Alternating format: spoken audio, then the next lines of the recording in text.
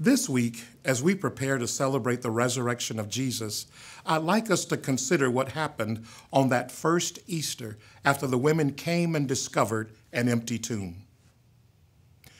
That morning, 2,000 years ago, when the women went to the tomb and found it empty, was the day history changed. The sacrifice Jesus made on the cross had been accepted, and God's plan to restore his relationship with mankind was in place. Even on that day, though, it was difficult for everyone to believe that Jesus had been raised from the dead. The women hurried to tell the disciples, but Luke's gospel tells us that they were not believed because their words sounded like nonsense.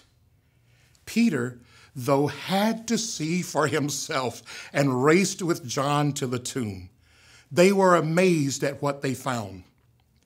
Two other followers set off on the road to Emmaus, where they were joined by one whom they didn't recognize until they sat to eat, and he blessed and broke the bread with them.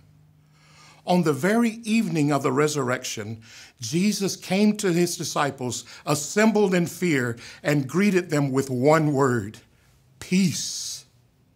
He comes to us today, to those who disbelieve or, like Peter, are curious or who are afraid and alone, and even to those who may think the empty tomb is nonsense. He comes to bring peace to all.